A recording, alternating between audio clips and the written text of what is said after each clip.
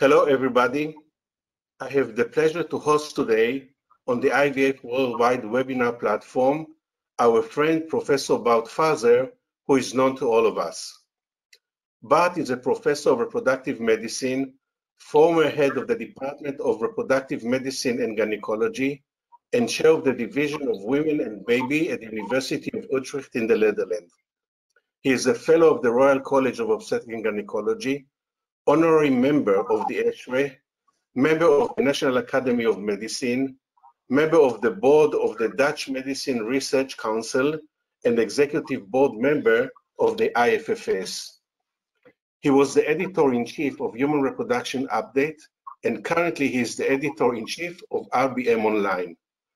Bart's major research interests include the pathophysiology of human ovarian function, PCOS, premature ovarian failure, IVF, and women's health.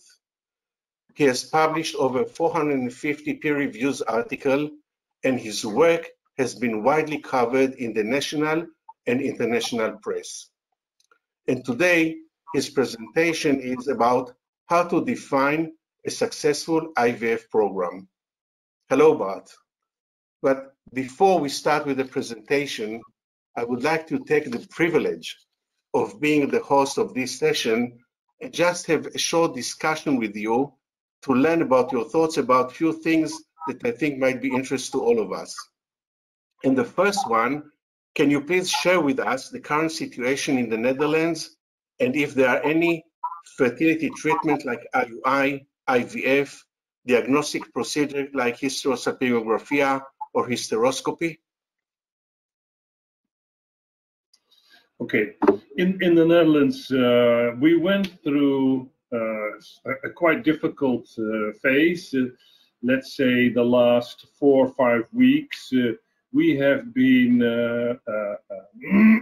updated by our Prime Minister 2-3 times a week, very, very serious, and we are in what he refers to as an intelligent lockdown, which means that we are allowed to leave our houses, but only, of course, certain jobs are exempt from that, healthcare workers, of course, but some others. But for the rest, we are all seriously motivated to stay home as much as possible. So only for shopping, for groceries, we are discouraged to visit our older relatives, our parents. Of course, next to older people, handicapped people are seriously endangered. I have a handicapped son, so that's something that I have to take care of very seriously. But these measures have been successful in terms of 3-4 weeks ago. People predicted that the whole healthcare system would go bust and that we would need many more intensive care units than we actually have, or that we could create new ones that we could create. So people were talking about 2,500 intensive care units for our country. That was the maximum it could be stretched, and that would not be enough.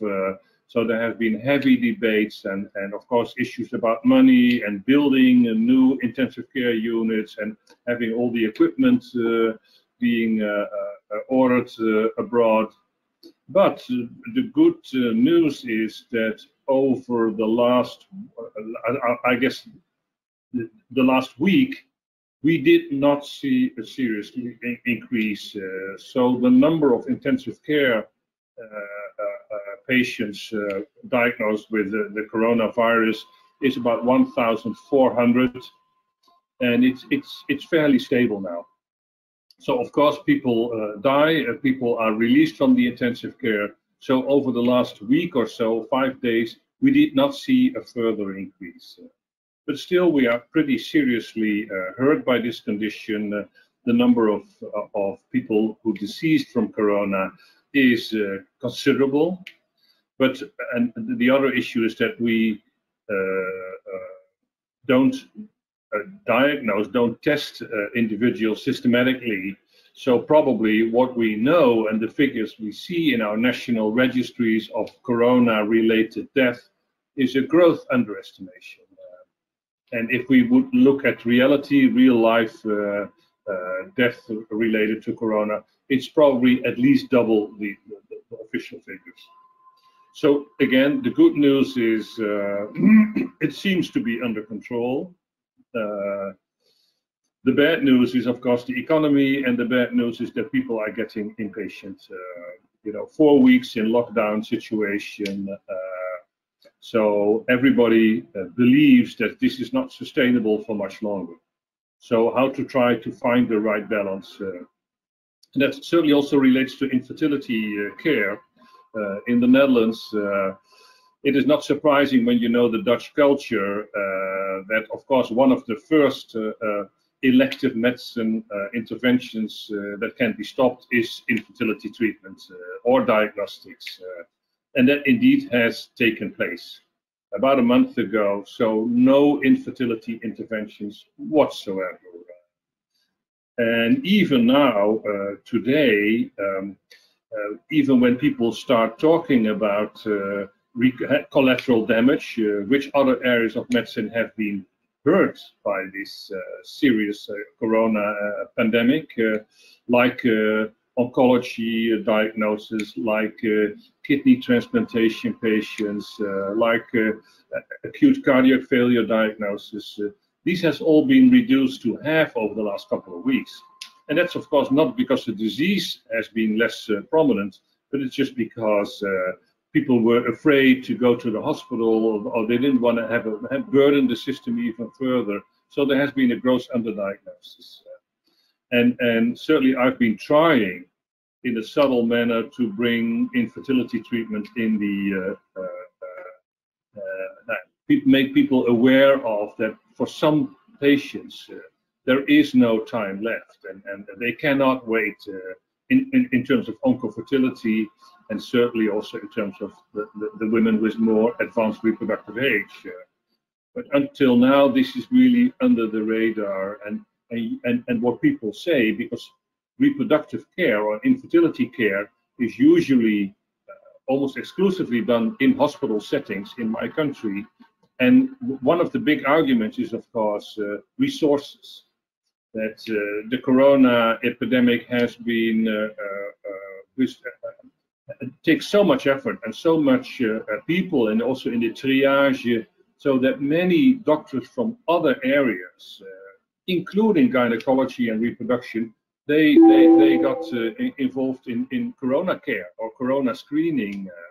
So they say, these people, we need these people to live up to expectations and to give the best of care to potential corona affected people. So it's a difficult discussion, and nationally it is slightly different, or internationally, because infertility care, of course, in the great majority of countries, is predominantly performed in the private setting. So there, the argument that you need these healthcare workers to help the corona pandemic being managed does not apply, because they don't work in a hospital setting. And there you see more and more people, and now also you have more and more patients and patient organizations that stand out and say, hey, this is also devastating for us, and let's look which kind of infertility care could resume, and when is this going to happen? So less stringent than Dutch national, less stringent than ESHRE and ASRM guidelines. But this is a difficult message for some, and certainly as a chief editor of the journal RBM Online, I've been following this closely. We received some commentaries. Actually, the first two were published last week. So if you're interested in the more concise way of evaluating the pros and cons and what can be done, what cannot be done, so you can read the two first papers being published on this topic last week in my journal. So it's a difficult balance, and for sure, of course, safety first in everything, and also in infertility care. And this, of course, involves safety of parents, so safety of the woman, the mother to be, but of course also safety of the child to be. And although initial observations reported from China, I saw a JAMA paper just released this weekend on children born from corona-infected pregnant women. It seems, I have to be careful, it seems fairly okay, so no observations that would give rise to major worries, but still, of course, this is very, very preliminary. So nobody at this stage would make a plea for resumption of infertility care overall, or IVF for that matter. But you could think about oncofertility, cryopreservation of gametes, potentially embryos, that those activities could resume again fairly safely when you balance the pros and cons. And the reports in the international literature has been especially, of course, women in their late 30s or early 40s that were in the midst of an IVF treatment. And we can easily understand that the delay, which could last several months for those individuals using their own gametes, is not a realistic proposition. So we have to be very careful here in evaluating again the pros and cons in those particular circumstances. Thank you, Bart, for sharing this information with us. And I want further to ask you another two questions. One is, as the editor-in-chief of RBM Online, what do you think would happen to all the current clinical studies that were stopped, and how this will influence future publications? That's a very, very a good question, a very relevant question. Indeed, almost all infertility studies has been stopped throughout the world. So there will be, that's very costly, of course, to stop a trial. It will take a lot of extra energy to resume these studies, and also when can this be done? Probably the public opinion will say, focus on patient care first, and then wait with the reinitiation of trials. Of course, it will mean that certainly prospective trials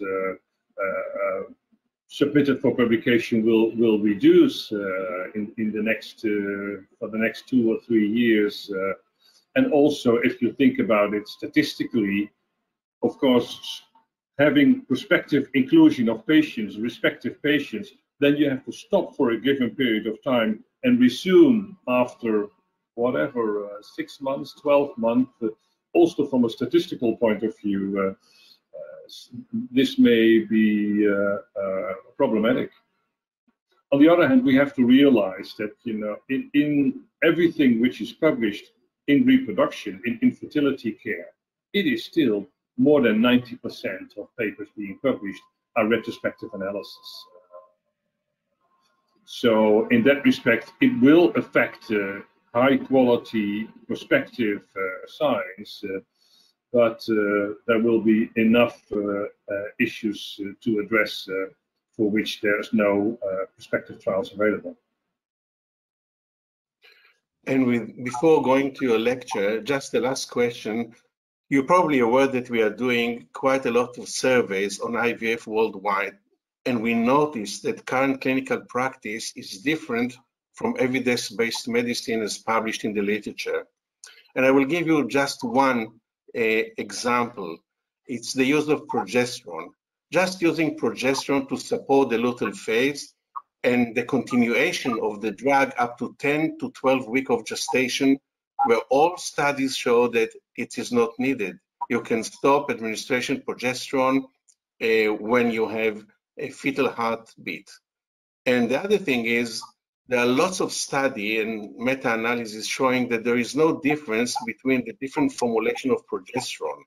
the IM, the subcutaneous, and now it's the oral. And still, people continue to use IM progesterone, which is known that which is very painful and low. The patients have local side effects, and it's very curious to know why there is such a difference between clinical practice and science. That's a very good question, Zev, and I'm aware of that, and to some extent it relates to my presentation. I think in general we can say that the clinicians are quite well informed.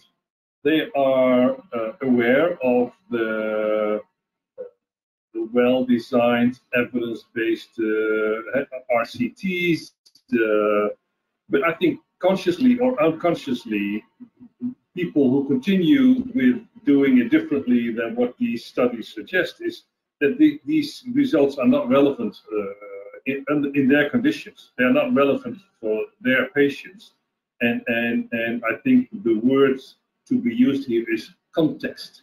That the context where they perform IVF or luteal-phase supplementation is different. And whether that's valid or not is an evaluation that we all have to make ourselves. But we have to realize that much of what we do is not based on evidence. And then, of course, you have to define the word evidence. What is evidence?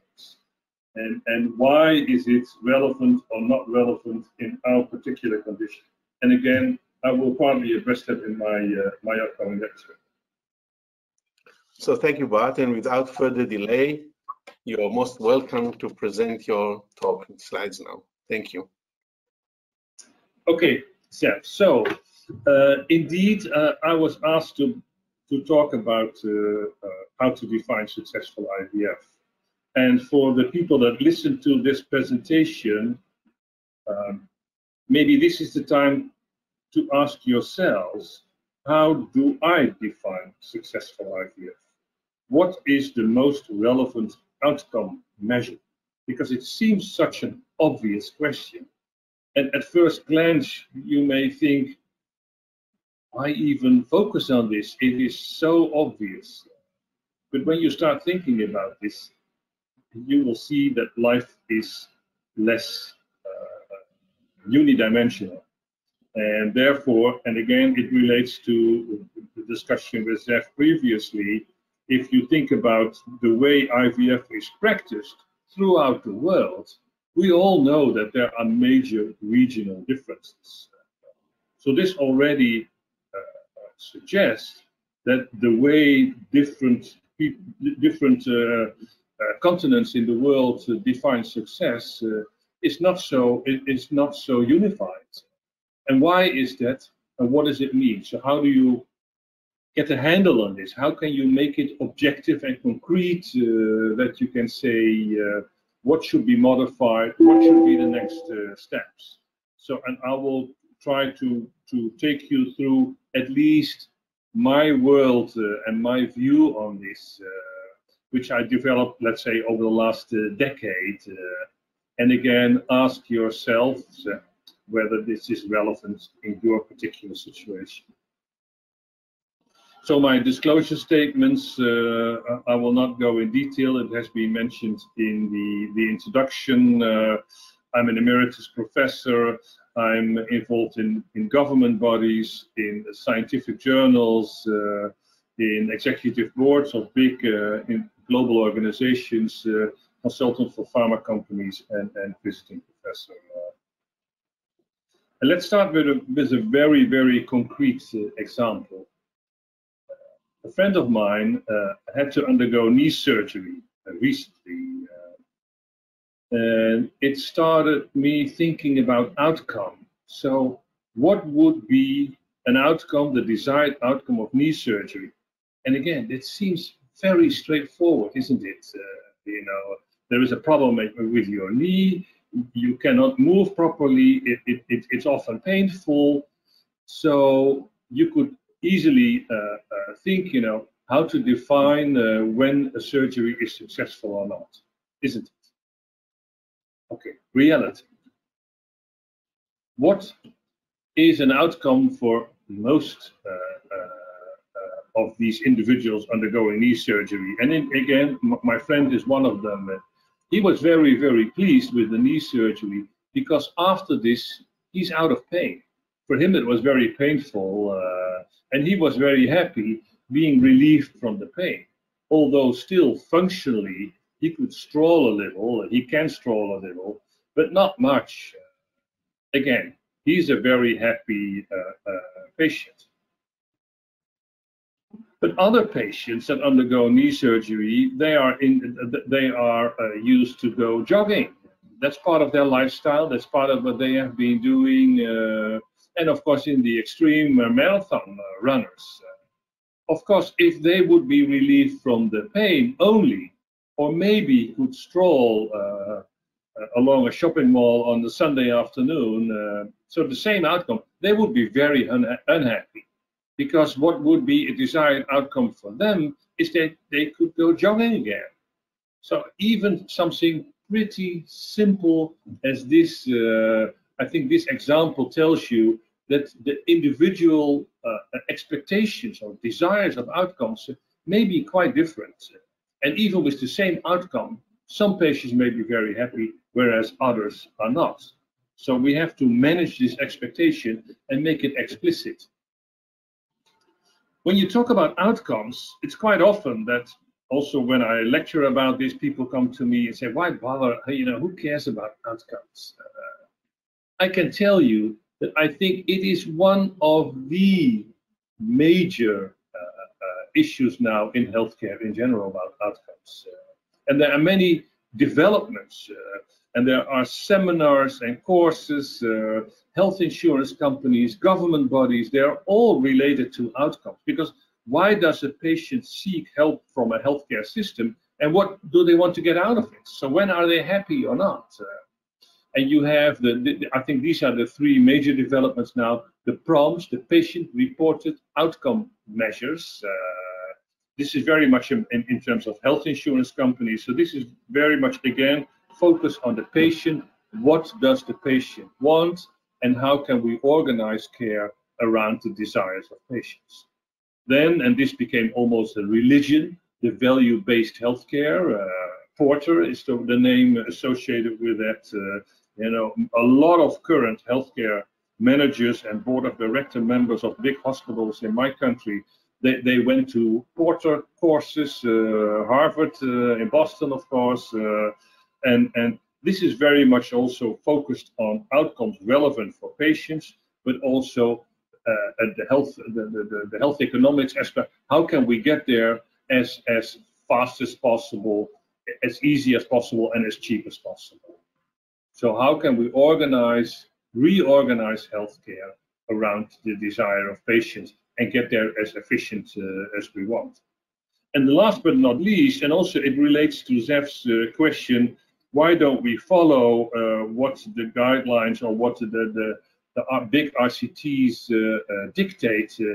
Now we also live in the time of shared decision making, which means that we are more counselors, and together with patients, we jointly decide what is best for them, which again may not be the same as the outcome of a big sample-sized RCT.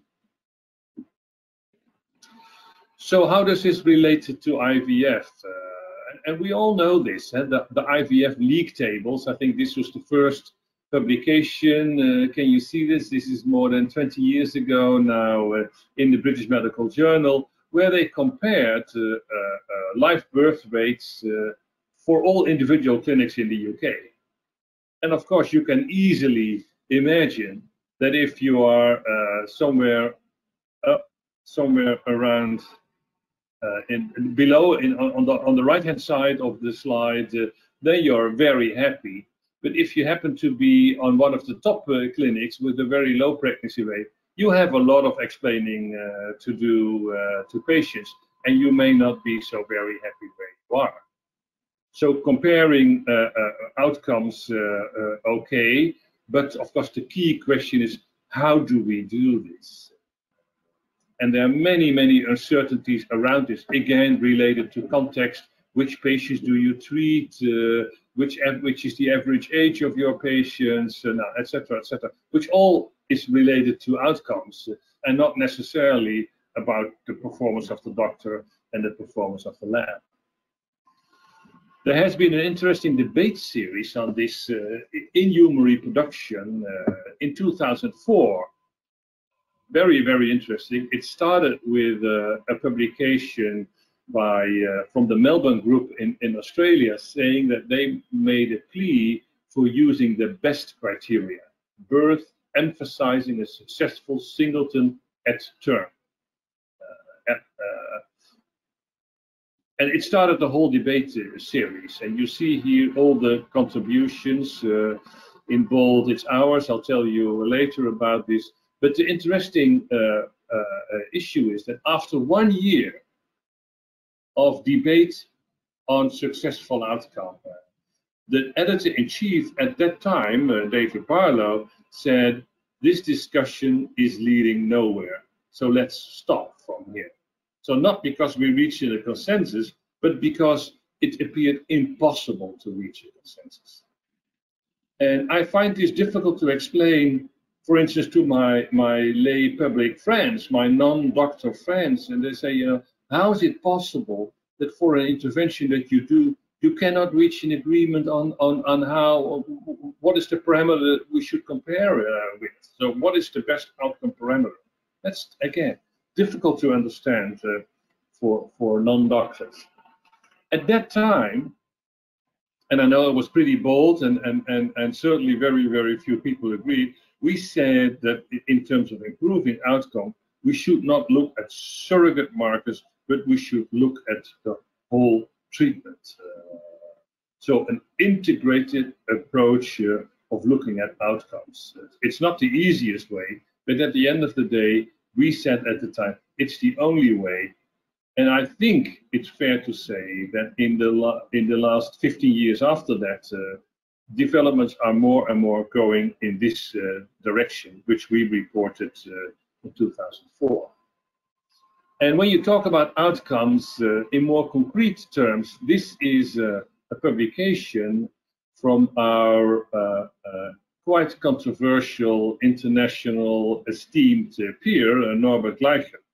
He published in Fertility Sterility a paper where he compared the registry data of IVF US and Europe. And his conclusion was, and it's shown here in the Bart slide, that pregnancy rates per cycle, live birth rates per cycle in the US was much higher in Europe. And he actually literally advised in that paper to consider for European patients undergoing IVF treatment to consider to have their treatment in the US because they said, you know, you have a 1/3 higher chance for pregnancy compared to being treated in Europe. And of course, first I was challenged by this, I have to say, in a way offended by this. So it got me thinking about what this is mean and is it really true? And let me start before I'll give you all different arguments that I have no reservation by agreeing that probably, certainly at the time, labs in the IVF gave better results than labs in Europe. And there are studies to back this up that this is indeed true. But, and I gave a presentation on this shortly after that, trying to digest what does it mean and what are the issues that should be considered. Now, the first one is the definition of live birth.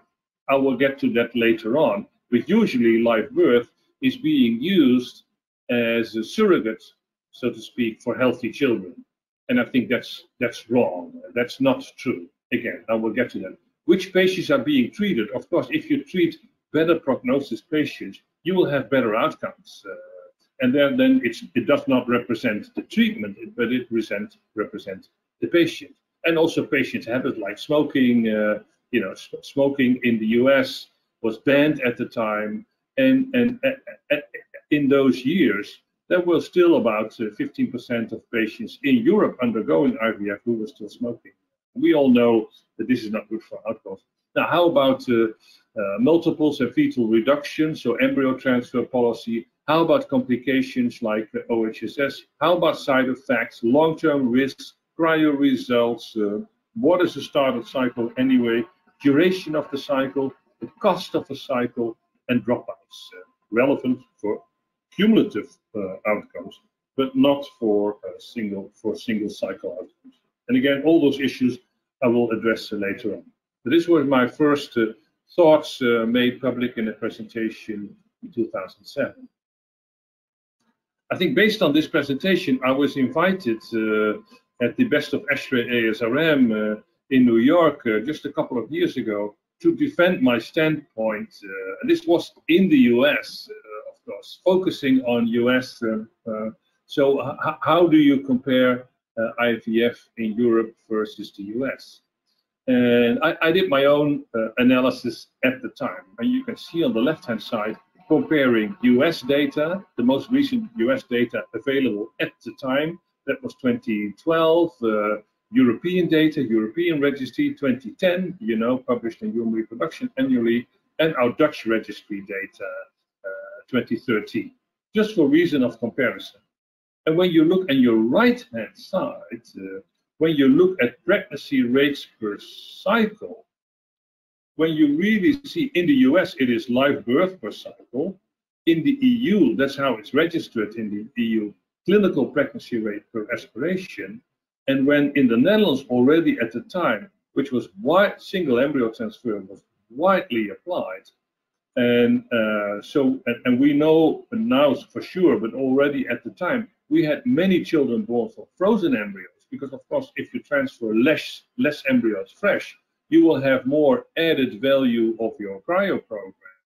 So when in the Dutch circumstances, when you compare fresh and frozen together, then you see that pregnancy rates are identical in the US, EU, and the Netherlands. And not surprisingly, when you compare multiple pregnancy rates in those years, in the US, it is much higher compared to Europe, and especially in the Netherlands. You see that at that time, nationally in the US, the multiple pregnancy rate was 5 to 6 times higher compared to the Netherlands. And today in the Netherlands, multiple pregnancy rate following IVF is 1.3%, so virtually non-existent. So you see it's the nuance, and it relates to how do you look at data, what parameters do you compare. Last year in my journal RBMO, we published the first data from the African content, from Africa continent on IVF. You see it's a publication from Silke Dyer, and I dedicated an editorial to this, that now, except for the Asian Pacific region, we have registries of IVF throughout the world. And I think we can truly be proud of that, because we were one of the best registered medical procedures in the world. So that's the good news. The not so good news is, and as you might expect, that all these registries, they look at slightly different endpoints. So apparently success rates and how to define success, we did not agree upon so far, and therefore registries are different. So for sure, it's a lot better than nothing at all, but of course it's also easy to conclude that we would gain a lot by defining success first, and then adjust all the national or regional registries, so that then we at least we have data that we can really compare in a reliable manner. And if you're interested, again, this was outlined in an editorial of mine last year in RBMO. So, other aspects of IVF treatment outcome. So different issues that I would like to discuss with you. So what are these aspects that I think are relevant and that should be considered in greater detail? Live birth. What is a live birth, and is this what we consider the best endpoint? How about cost of IVF and its implications? How about cumulative outcomes rather than single procedure outcomes? How to assess new intervention, because only if we agree on a definition of success, then we can assess improvement of outcomes by adjunct interventions. And I will go into this in a little detail. And then at the end, I would like to outline the more integrated approach, again, which we published for the first time 2004. So the international guidelines, I'm sure you're aware of the international glossary.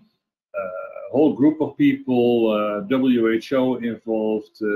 Fernando Zegers as the lead in this and is the first author of these publications. They have been revised for several years. I've been present at several of those meetings and discussions. The definition of live birth, I often ask when I give a lecture to the audience, what do you think live birth means? You have different opinions, but here what it shows is that live birth under these is now defined as a child being born with signs of life after 20 weeks of completed gestation. 22 weeks signs of life. And for the ones amongst us, there are not many probably, who are still involved in obstetrics or keep up with obstetrics, they know that this has nothing to do with a healthy child. I would say in most conditions, the best that could happen to a child born after 22 weeks of amenorrhea with evidence of life is dying, because the morbidity of the surviving children being born so early is tremendous, is really tremendous. So if we would define an endpoint of our interventions closer to a healthy child, would that not be a significant improvement? We should think further how that should be done. Of course, I have my own ideas about this, which I'm not going to dwell on today. I would only like to make you aware that I personally feel that live birth as a definition of outcome is not good enough. Then cost, and this was part of a mini review series published in Fertility Sterility, which I chaired, and I asked some people to assess global cost and affordability of IVF. And it's not surprising that they have done a pretty sophisticated, they didn't just look at the money, but they looked at affordability, which is the cost of treatment in relation to the annual income of people. And there you see that the affordability, if you compare, it's the arrows, the US and the Netherlands, that affordability of IVF in the Netherlands is tenfold better compared to the US. And we know that in the United States, IVF is very expensive. There are only very few states, it's increasing, but still few states where it's covered by health insurance. So therefore, it's only the couples that have quite a significant amount of money that can afford to undergo IVF. And therefore, even in the US, the uptake of IVF in the general population is very low, because very few people can afford it. And again, think about this, how does it relate to success? You know, if you have a very good treatment, which only very few people can actually get, is that still part of successful treatment, yes or no? And of course, that results in, money, of course, is the main driver for IVF being available. And this is also a paper from Silke Daya and Human Reproduction, ICMART report on IVF in the world, and where you compare the number of IVF cycles per number of inhabitants. You see at the very bottom in this data set, Indonesia is the lowest, Lebanon is the highest. But look at the amount, the difference. 16 versus almost 3,500. So there's a 1,000-fold difference of availability of IVF comparing the lowest and the highest. And of course, that means in the low, there's undertreatment. maybe in the very high countries there's overtreatment.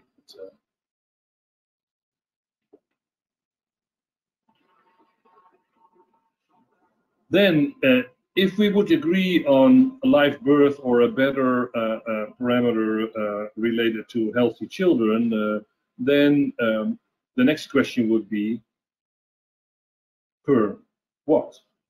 Improved live birth per what? And I really would like to make you think about this in greater detail.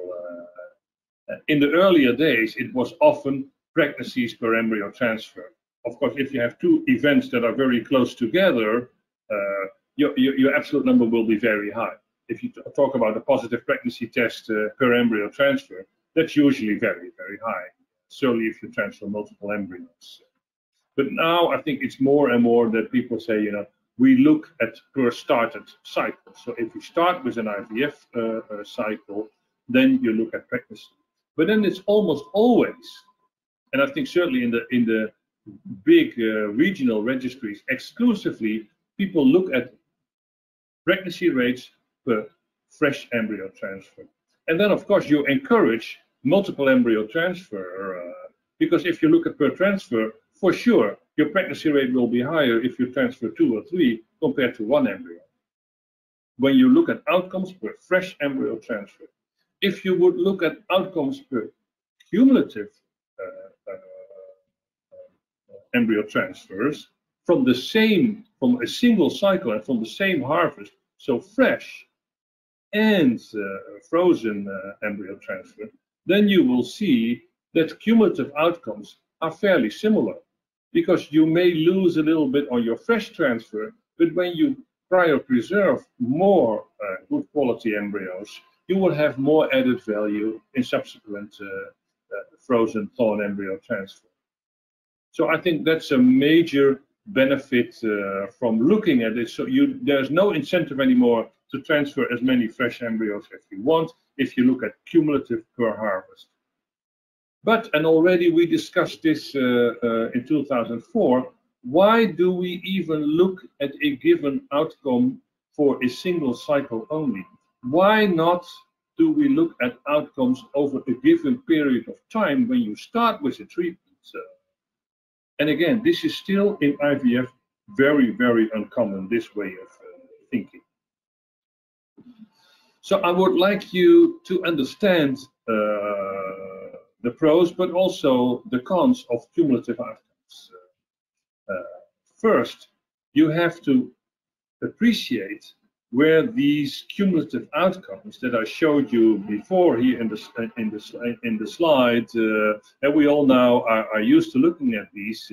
This is actually coming from cancer survival curves. This kind of statistics, and therefore it's also referred to as life table analysis, Kaplan-Meier proportional hazard. And what this means is you start with 100% of patients, for instance, women with breast cancer, and then you look at survival 5 years or 10 years later. We all know this kind of statistics, and people evaluate different treatment interventions by looking at these 5-year or 10-year survival rates. And from a statistical point of view, when you start with this 100% on your left-hand side,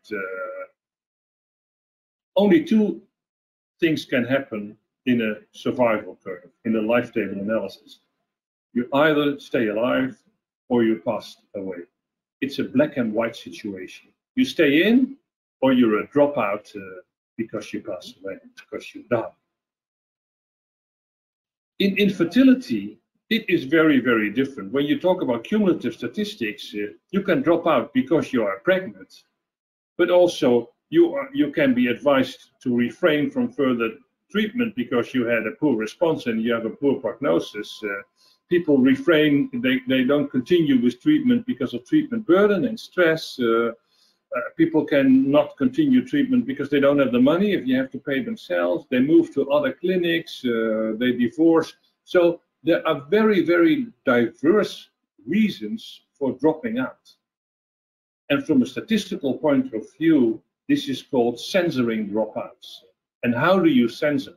Because you can imagine if you start with 50 patients and either you get pregnant or you're advised not to continue with the treatment, at the end of the day, all the patients that remain in your program will get pregnant, because if not, you kick them out.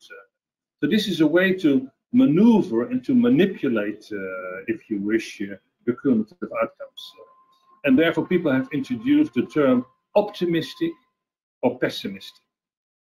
And optimistic means that you don't look at the dropouts, you only look at the patients that remain in the trial, and then you get very high numbers. And pessimistic, in reality, it means pessimistic. If you start with 100 patients, you only look over a given period of time, which proportion of those patients did get pregnant. But again, this does not represent differences in outcomes. This just represents different in how you calculate cumulative outcomes. Please remind this. So here you see one example, a paper, a retrospective analysis in the New England, where they actually gave the data of a single center retrospective. And here you see, if they calculate in the optimistic manner, they come to a cumulative probability of live birth of 72% and conservative 51%. Again, this is the same data, but it's just calculated in a different way. We have done, I think, the first prospective randomized controlled trial where we compared two different treatment strategies, mild and conventional. I will not go in detail, but looked at cumulative outcomes over a given period of time. So we start with IVF. In the Dutch system at the time, 3 cycles were reimbursed. So we just looked over time in the mistake.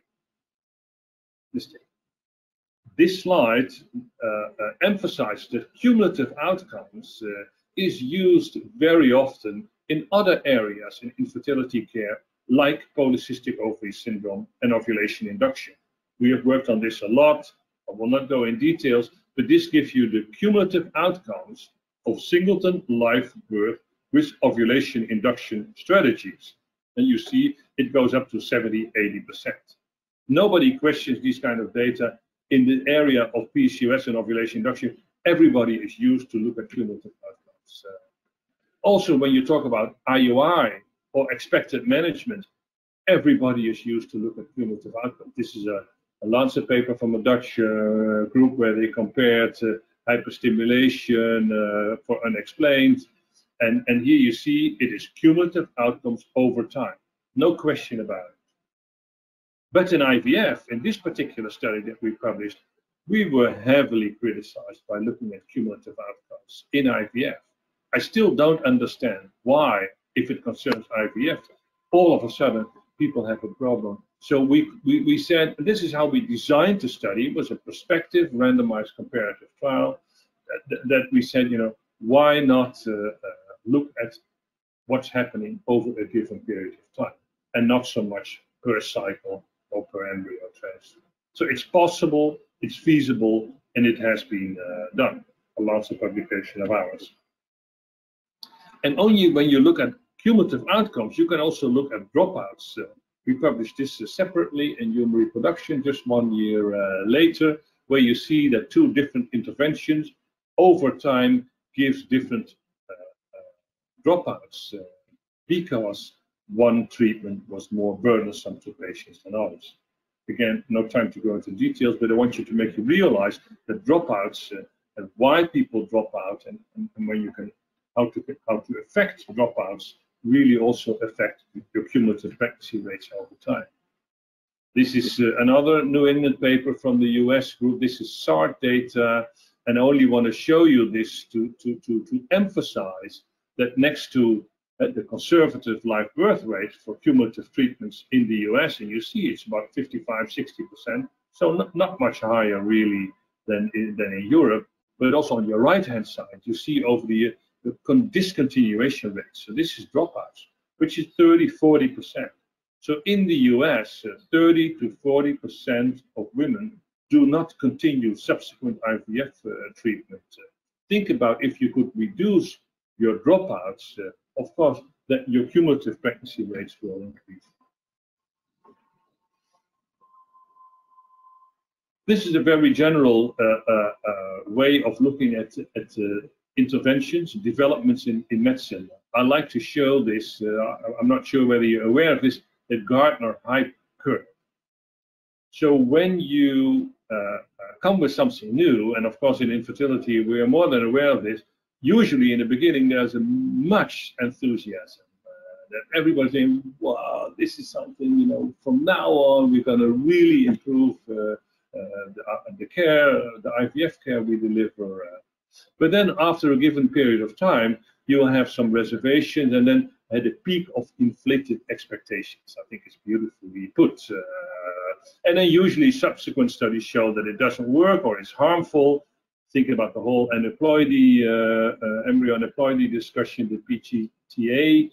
And then you have the dissolution is low, and then at the end, interventions will find its way. Or, you know, at the end it will show that it's really beneficial. Some IVF examples, single embryo transfer. I think there has been delay and resistance from the very beginning, but now I think everybody agrees that this is a good way to go. Blastocyst culture, agonist bolus, vitrification. So there are developments that really can say, you know, after the peak expectations will continue to be high and accepted now. There are questionable developments, the freeze-all, alternative culture system, but also there are many developments that turn out to be not so very helpful in terms of improving outcomes. Time-lapse, PGTA, many add-ons, endometrial scratching. So this brings me to a very, I would say, contagious discussion about add-ons. I'm not sure whether you're aware of this and whether this discussion is the same intensity in different parts of the world, but certainly in the United Kingdom, this has been heavily debated. It turns out that also IVF is practiced in the private setting, predominantly in the UK, and many patients were advised and were to go for add-ons and were charged for add-ons. And the HFEA finally said, yeah, but can you charge for procedures where there's no clear evidence? And they came up with a strategy of a traffic light. So red means there's no evidence that is beneficial. Amber means conflicting, we're not sure yet. And green is that RCT has really proven that it's beneficial. And when you look at it, in the green line, there's none. So none of the add-ons that we advise to our patients quite often have been really proven. And we, again, have written an editorial about this, because it also means what is successful IVF, but also how do you measure improvements? Should it be RCTs only, or are other research methodology also suitable to improve, to study this? So I'm coming towards my conclusion, and it's not an easy message. I understand that. How should we define IVF? So I think we have to realize that it has to do with the numerator and the denominator. And there are many different numerators. We talked about it, live birth, and we should even maybe take it one step further and talk about term live birth. That would already be a major improvement, or healthy children. And then, of course, you have the discussion how to define healthy children. But then the numerator per what? Not per embryo transfer, not per oocyte retrieval, not per started cycle, looking at fresh transfer only. So now we are getting to started cycle, cumulative, fresh and frozen. But I would like you to consider to talk about outcomes per started treatment, so which might involve multiple cycles. When you look what we sort of did 15 years ago, but now in greater detail about the studies being published in terms of numerator and denominator, it is now shown scientifically. This is a systematic review. I really enjoyed reading this, published a couple of years ago, where you see the numerator and the denominator vary tremendously. So even in prospectively designed RCTs, there is very little agreement on how outcome of IVF should be assessed. So one step away from the data, we should find, in my view, an optimal balance in infertility care. This is for IVF, but other areas as well. So we should consider burden of treatment, safety of treatment for women and for children, this in relation to time to pregnancy, and next to that, in relation to cost and access to care. And my last slide, that we have to realize that the way we practice IVF is not just based on science, but based on context. Of course, if we are in the midst of the continent of Africa, if we perform IVF, compare that to the way we perform IVF, for instance, in a very competitive area like in Massachusetts in the US, of course, it is very different. And why? Because we assess outcomes differently. Do we focus on pregnancy rates predominantly? Is cost important? Or do we focus on safety and access to care? So I hope this sharing of thoughts has been useful for you, and please think about this yourself and make up your own mind. And thank you for listening. Thank you, Bart, for an excellent talk, as usual. I tried to summarize a few of the comments and the question, and maybe very shortly, if you can comment on it. IVF is basically safety and success rate. What do you think about artificial intelligence and machine learning in the field of IVF? As we know, it's all coming in. And what do you think about the automated lab, as if we try to save cost and increase the safety of the procedure? Well, that's a very good question, and I do have my own opinion on this, but don't ask me for the evidence yet. But I think the evidence will come. Number one, it will. I'm a strong believer of this development, and I think it's going to come. And I think 10 years from now, everybody will use it, and it's a no-brainer. There may be some room for improvement of outcomes because it will make the treatment more consistent. Of course, in the beginning, it will be more expensive, but at the end of the day, it will improve health economics when you do it all, and it will certainly be more safe in terms of you control the environment better, you have a consistent system that is using the same algorithm all the time, and certainly with current technology and algorithms and artificial intelligence, of course, the system will improve itself. And then you can more focus on individualized, you can monitor the embryos with all the proteomics, so you can look at the quality of the embryos, you can assess culture media, optimize culture media, and how it affects implantation rates, pregnancy complications, children outcomes. So I'm a strong believer, but also I can understand it will take a while in terms of development, but also it will generate some resistance because it will take over a lot of the things that are done by hand now. And another one, our clinic is composed of, most of our clinic is 40% of our patients are 40 age and above. And what do you think about age limit? Should this include any other parameters like AMH or FSH? And until actually, when should we treat the patients? Ooh, yeah, that's a difficult one. I'm sure you're aware of that. I can only make some general statements. I think AMH may be of help, but we all know that it did not completely live up to the promise it had 10 years ago. So there are technical issues. There may also be difference in context.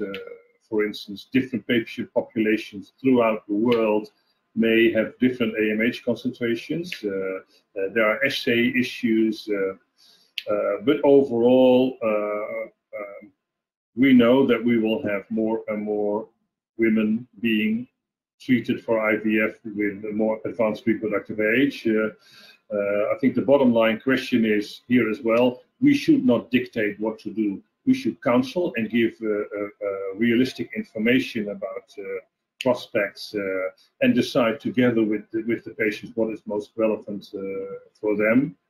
And I honestly believe that in many of those cases, oocyte donation should be a very realistic alternative. So in my view, the need for oocyte donation and the need for oocyte donors will increase further in the years to come. Okay, Bart, thank you very much for your time. It was really excellent.